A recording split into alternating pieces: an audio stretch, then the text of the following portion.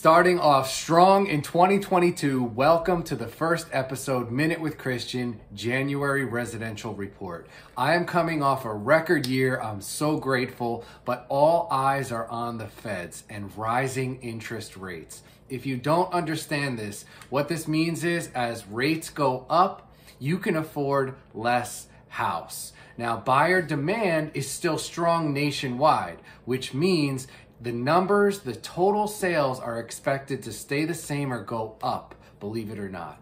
Therefore, it's expected to be a really strong year.